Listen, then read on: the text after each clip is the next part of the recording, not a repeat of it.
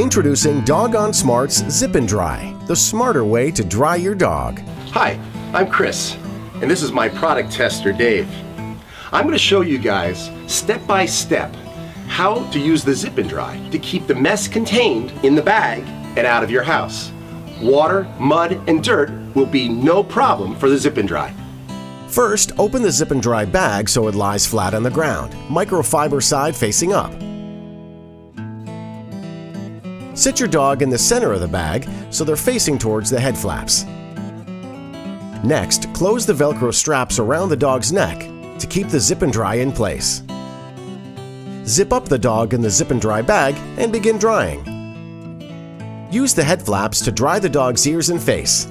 Place one hand in each pocket and massage the dog gently to dry hard-to-reach spots behind the ears and around the face. In just a few minutes, Dave's almost completely dry.